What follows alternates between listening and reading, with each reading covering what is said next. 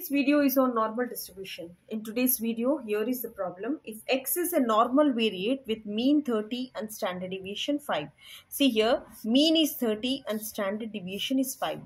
And next, find the probabilities that 26 less than or equal to x less than or equal to 40 and x greater than or equal to 45. And see here, in this solution, first of all, what is given? So, mean mu is given as 30. And the standard deviation sigma is given as 5. So this is the basic thing.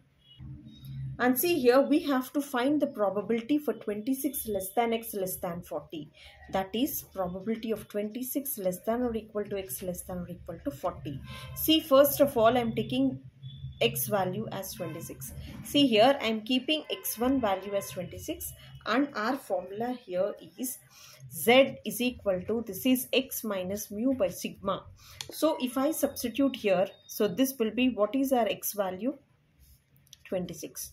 What is our mu value? This is 30 by sigma is 5. And see here, this is 26. This is 26 minus 30 divided by 5. The value here is minus 0.8. So we got, see here, if you consider this as Z1, so Z1 value is equal to minus 0.8. And see, if you observe this one, so if you take this is x1 and this is x2. So if you consider x2 value is equal to 40. And again, if I substitute in the same formula, that z is equal to x minus mu by sigma. So if I substitute, what is our x value here? So x2 value is equal to 40 minus mu. The mean value here is 30 and sigma value is equal to 5. So this is nothing but, this is 40 minus 30 divided by 5. The value here is 2. 10 by 2. This is 2. So we got the value of Z2 as 2. Therefore, Z2 is equal to, see here, Z2 is equal to 2. 2 is the value. Now we have to plot this graph. See here, as you know that, so this is the normal graph and this is x is equal to mu. Or if you represent this value is equal to z is equal to 0. See here, the left hand side is negative part and this is right hand side is a positive part. And see, z1 is equal to minus 0.8. So negative part, this is minus 0.8. This is the z1 value. And next z2 value is equal to, so it might be 1 and this is 2.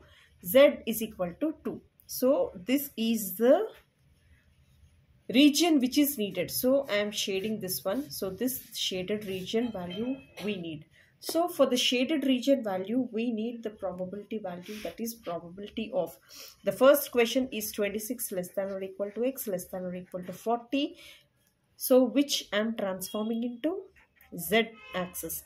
That is for 26. For 26, what is the value? That is minus 0.8. Minus 0.8 less than or equal to z. And for 40, the value here is 2. Z2 is equal to 2. So this is the z value. So now we have to find out the area.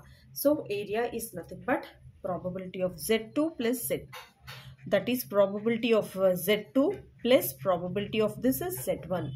So what is probability of Z2? That is probability of 2 plus probability of minus 0.8. As I said you earlier, that negative area won't be there. That is, in for normal distribution, probability of minus a is again positive a. That is probability of 2 plus probability of plus 0.8. I'll show you the values here. So the probability of 2 is nothing but 0.2 under 2. That is 0.4772. That is 0. This is 4772 and 0.8 under 0. So this is 0.8 under 0. See here, 0.8 under 0 is 0.2881. That is 0. This is 2881. So if I add this, the value will be 0.7653. Therefore, the probability of 26 less than or equal to x less than or equal to 40 value is 0.7653. So this is how we have to draw the figure. These are the values. And see, the second question is x greater than or equal to 45. See here, x value is equal to, so this was solution 2. For solution 2, so we have to find out the area for x greater than or equal to 45. Again, mean is given as 30 and standard deviation is given as, see here from the question, the standard deviation is equal to 5. So for x is equal to 45, so for x is equal to 45, what is a z formula in terms of z? Z is equal to x minus mu by sigma. That is x minus mu by sigma. So z value is equal to, what is our x value? X is equal to, this is 45, mu is equal to 30 by 5. So if I use this one, 7.5 will be the answer. That is 45 minus 30 divided by 2. So this value is equal to, this is 7.5. Sorry. So this is 15 by 5. This value is 3. See here. So this, so divided by 5. The value here is 3. So this is 3. So z value we got as 3. Now we have to find out the probability of x greater than or equal to 45. So if I transform in terms of z, so this will be greater than or equal to 3. See how we have to plot this figure.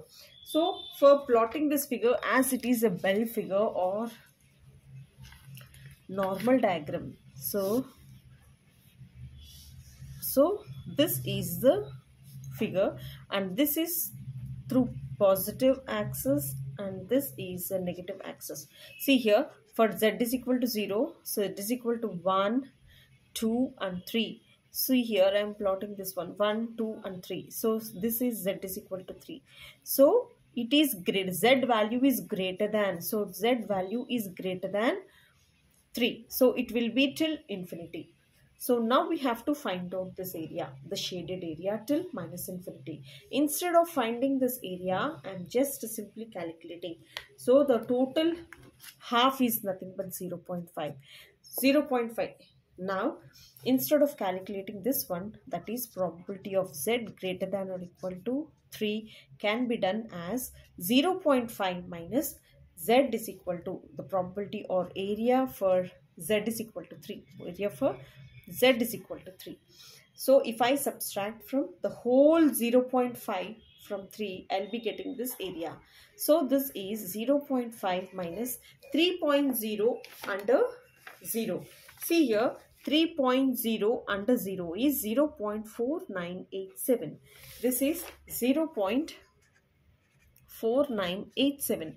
The value here is 0.4987. See, this is 0.5 minus 0.4987. The value here is, this is 0.0013. The value here is 0.0013. Therefore, we got the area for z greater than or equal to 3 is 0.0013. So this is how we have to plot the figure, and we have to find the z value for x is equal to 45. This is a simple formula which you have to remember, and this is so easy. So the mean value is 30 and sigma is equal to 5. For x is equal to 26, z value is minus 0.8. For x is equal to 40, the z is equal to 2. For negative region, we have to plot this side, and for positive part, we have to plot this side. And we have to find the area for the shaded area. So this is that is the probability of the area of Z2 plus area of Z3. Area of Z2 plus Z3, that is area of 2 plus area of 0.8, and therefore area of 2 and area of 0.8 we got from the figure, that is 0.7653. And this is how we have to solve. Thank you so much for watching and staying till the end.